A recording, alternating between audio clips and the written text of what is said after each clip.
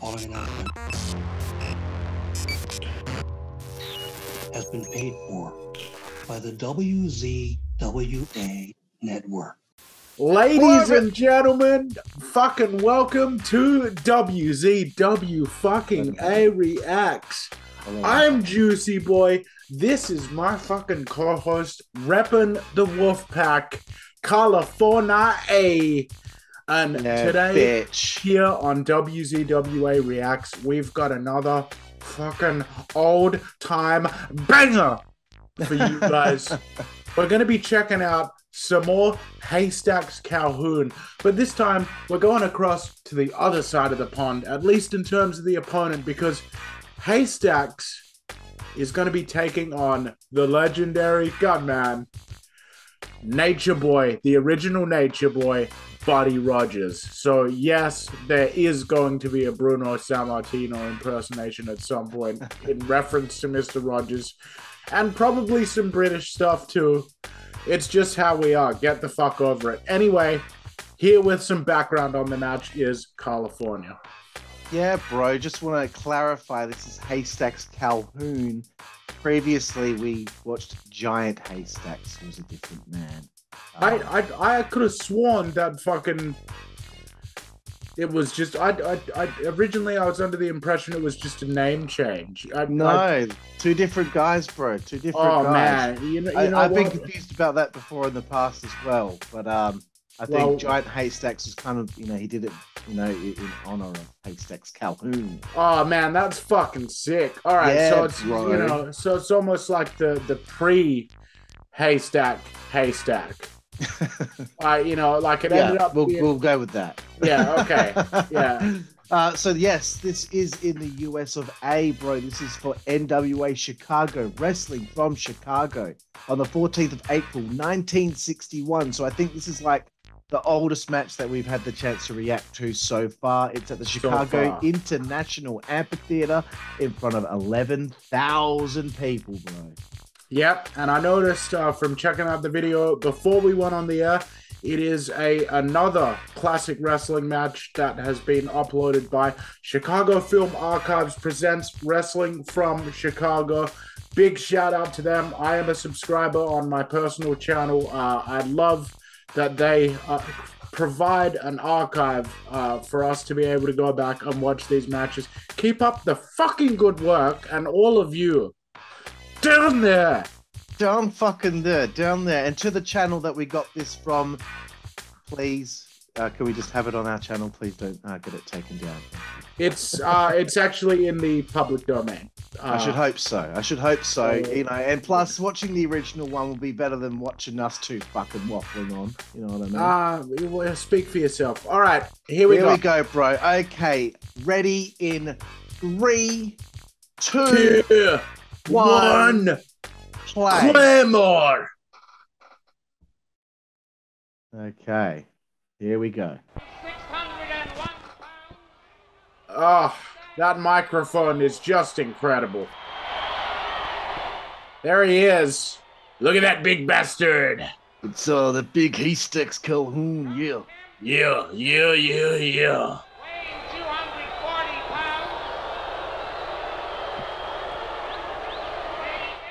Oh, man, listen to those boos. Oh, my. Look at the hair, bro. Yeah, people are upset. He's got the manager. Hi, everybody. Russ Davis, ringside, International Amphitheater. This is excellent, bro. Look how great this quality is. This is a match yeah. A lot of you folks have been waiting to see. It's the first time that we've had Haystacks Calhoun in the amphitheater. And Buddy Rogers, as a defending champion, has to take on everybody. I don't think he was... That big bastard. Yeah, he's a big son of a bitch. And, the belt is up for... Yeah, he's This is all 600 and some odd pounds. I've never seen a Haystacks Calhoun match, so I'm interested to see. Have you ever seen a full match from this era? Like... Doubt it. Yeah, okay. So this is going to be an interesting experience. I'm curious to see what you're going to think of it. I've watched a number of matches from this era. It's definitely not going to be for every wrestling fan out there. Yeah, I want to like react to things that I just haven't even come into my realm. You know, Yeah, I think exactly. because this show is for everyone out there. We don't monetize these videos because we don't want to get in trouble for using footage, but they do it for everyone out there. But sometimes these picks are for us as well because we want to keep learning about the different things and the different styles and the different eras of professional wrestling. Yeah, that's the fucking great thing about being, you know, about the art form of pro wrestling is that you never stop learning and discovering new things about it. Um, Look, Haystacks is fucking barefoot as well. Jesus Christ, that big son of a bitch walking around with no ankle support. Fuck. I assume he doesn't take many bumps. Well, we're gonna see. All right, We'll the see what happens though. referee means business as well. I wonder what Bruno would have thought of Oh, Buddy Rogers at this you know, point. as we go along, you know, we're gonna We might find out, yeah. might find out. Yeah, you'll have to keep watching. Here we go. And for Calhoun, this is a scuffle. You know, everyone dressed so nice for the wrestling matches. Everyone in suits. This is like a night out. This is like a big, like going to the boxing. Completely hidden from view. Yeah. He is right there. He's out of sight. And he's already kind of, you know, See me in the morning. that was rude. I think that's gonna upset the big man. Might have been a mistake to upset the big man. I'm gonna wear you down to where you. Is Buddy gonna become that chicken shit heel? I am really loving the fact that the commentator is putting on a slight southern twang whenever he reflects on how Haystack is feeling about the match. Listen closely, Cole, to the announcer. Have a hold of the Empire. See the smile on everyone's faces of the audience when he couldn't get that headlock takeover. Old lady chewing gum there. And generally has reason to strut, but not with this one. There we go. Beautiful That's headlock. a meaty headlock right there. Haystack, if you just cut that hair now and then, why, Oh, pulling the hair. tremendous. Referee cannot see over that massive frame of Haystacks. With you there, I hate Backing him ropes. into those ropes. Oh! Whoa! Crowd would love that. And he Commentator hangs loved on. took off like Buddy was a travois. That's a bit interesting word. Travois. Haystack, and then went right along with him. All right, here we go. Oh, he's wrenching it in there. You can see this Haystack is obviously a student of the game as well. That's a perfect headlock. I miss the days of that heel champion that had zero likable qualities and you just wanted to see him get his fucking hole handed to him. You know what I mean? Yeah. Now it's like the crowd are always fucking split because they like the heels because they're kind of cool. Oh, and Yeah. Buddy was completely lifted off the ground. Y'all won't give up? Yell calf rope, huh? Something so simple getting such a reaction. Y'all be. And I don't think I've ever seen that spot before either. They're trying to whip the big man off the ropes and the headlock doesn't. Yeah. It's There's once again having to conform to the realm of making it look believable and real. You know, that fosters innovation and creativity. They can't just do something that looks blatantly fictional the same way that they would do today. Yeah. Because people in the audience, you know, think that what they're watching is a genuine. Yeah, know. that's it. You kind of forget that too, that everyone in that audience pretty much believes this to be real. Yeah. And yes, there was the Fall Guys and a few other expose articles that had come out over the years. But generally speaking, it was a lot more in question whether wrestling could be fixed or not because they did such a great job of keeping that illusion alive. He's got him down to his knees by pulling his fucking beard. Yeah, that's one thing that no matter how big you are, it'll hurt like a motherfucker getting your beard fucking pulled on. Yeah. Fuck that. And fuck you too. Unnecessary attack. Buddy gets mad at the crowd. He calls them a house full of paid referees. Oh! So Buddy is employing the Tony Khan tactic of assuming that everyone who doesn't like him has been paid by some auspicious entity to talk shit about him. Oh, fuck. Turnabout is fair play. Wait, oh, nope. Nope.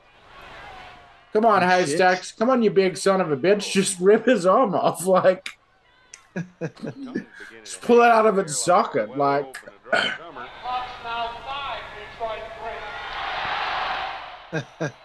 Wait a sec. Haystacks now. Oh! And it lifts Buddy off the ground. The impact. In the condition he's doing this. Gets right back on it. There you go.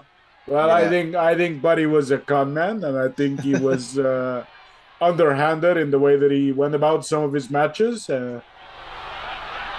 Look at him. He's in the referee's face. He's talking badly to, you know, that referee's a friend of mine. I've had him over to my parents for dinner, and, you know, what are you doing, you con man? Let him up. Let him get to his feet. I don't know why. I always pop for the Bruno impression and utilizing the word con man, because it seems like it's such a Bruno word to use. Yeah, even though there's not that much of Bruno doing shoot interviews to draw from. Like, I think Batty was a con man, and and he's resorted to using the dreaded thumb to the eye. You saw that. He was in trouble. Yeah, look at him. He's a disgusting pig, bro. Yeah, and he's acting like everyone else is the one with the problem. Like, what an asshole. Once again, it's a universal thing, not just in wrestling, but in all storytelling. The best villains think that they're the heroes. Gorgeous Bill throw. And that's not gonna work, buddy, you dumb son of a bitch. Boom! Beautiful post. Oh, and now Haystack. Now he's firing up, brother. Oh, my. Oh, bye-bye. Rope break, bro. Rope He's on the ropes, unfortunately. Look, the big... Oh, shit.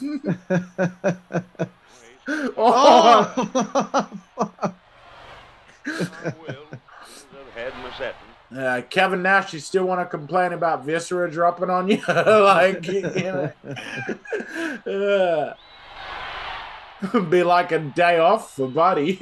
Look how Buddy's selling it, bro. I feel like it's real. Like, yeah, because he's almost like, get this fucking fat son of a bitch. Like, get away. Like, oh, man. He's got his bleach blonde hair. He's like in, you know, excellent condition. He just probably wouldn't want to touch somebody wearing overalls. Like, looks like... No fucking shoes, no boots. Just like... Buddy must just think he's an animal. Yeah. What am I doing with this big beast of a man? Both in kayfabe and behind the scenes. Like, no, I don't know that for sure. But, because so little is known about kind of... you know, behind the scenes life at that time as a wrestler. Yeah. But other than what we've heard in bits from Bruno and other historians, but it'll forever be a mystery. Guys like Buddy never did shoot interviews. That's a shame, but fair enough and understandable. Oh my, hard elbow to the ear. No. Here we go. Oh, fuck. Oh, and again, and there's no big fat turnbuckle pads either. Everyone loving it. Oh, shit! Came out of the camera frame. Buddy again getting the leg on the rope because there's no way he's getting up. Once again, the rules matter, and so it matters when they affect a match. I know people that follow this series avidly probably get, you know, tired of hearing me say that like a broken record, but I'm hoping that there'll be someone out there, some fan, that will one day be a wrestler that will hopefully take some of what they're seeing in some of these matches. And I hope so, mate. Oh, it's probably like, get your dirty fucking soles of your feet just away from my stomach. Like, You know, somebody always, I think it's the electrician, swipes our program around here every night we're out here.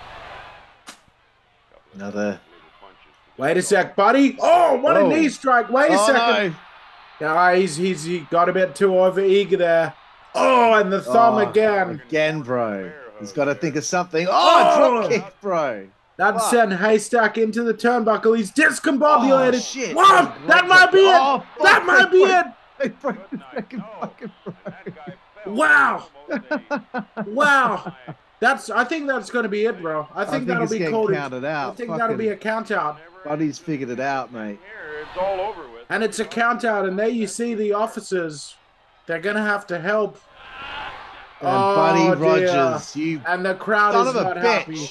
The crowd is not happy. One of the few times I've ever seen. he went through a war and he managed to figure out how to get out of it. And there you see an example, guys, like of a gimmick used very effectively. I mean, obviously that was planned. The way that broke was very, well done. Yes. But I mean, wow. You don't really think of high spots like that when you think of wrestling from this era, but it was so well done. Fuck, man. You see how we reacted to it? Like, they should do that one day these days, like. But don't, though. Something? Don't actually do it, though. Actually, don't break fuck it up. Don't try to do it. Ringside. What was that to the ringside?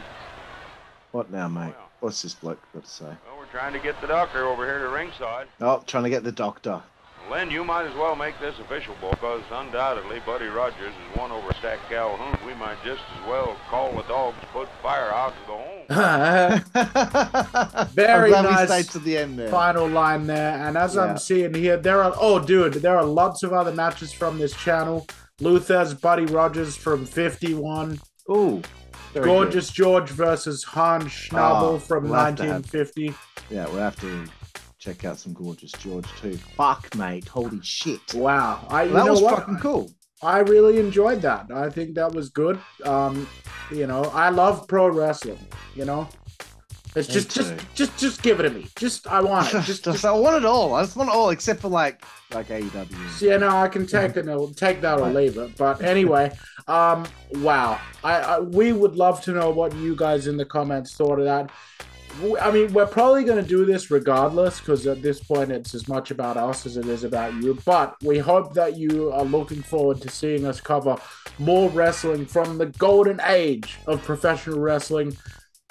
Back when it was on the silver screen, back when it was a night out, like going to a big prize fight with your gal on your arm. I mean, wow, that was really fun. That was, a spectacle. A perfect example of a great heel doing their job and knowing exactly where to go in terms of getting the most mileage out of an attraction performer like Haystacks Calhoun, who would have moved around. I mean, obviously, Buddy as NWA champion, he's moving around a lot at that time between different parts of the country, but especially a guy like Haystack never was around in one place for too long. This wasn't going to be a program or a series of matches between them. So this was a way of keeping both of these guys looking strong, without devaluing either one. I just think it was expertly done. Yep. There's my nerdy little historical analysis there. Let us know what you fucking thought. Yep, in the comments. And again, if any of you have a match you'd like to suggest, don't pick an AEW match or WWE or, Impact Wrestling. NJPW, don't bother with that either, because they'll take it down immediately. But something that, we can get on the channel and keep on the channel. We don't have to monetize it. We just want some suggestions out there. Generally speaking, anything from prior to about 1975 will usually be okay. And then depending on which territory it is, usually stuff before 1980 or so, is okay. So with that in mind, we hope you all enjoyed this, and we're looking forward to the next one. And we hope you are too. I've been Jooseyboy. That's fucking Karlifornia who's waving goodbye. Yeah, hey, con. And we will see you down the fucking road. Thank you. Network, that's the way we play. Good God Almighty. Network, that's the way we play. Get puppies. Network, that's the way we play. Get. The following announcement has been paid for by the WZWA Network.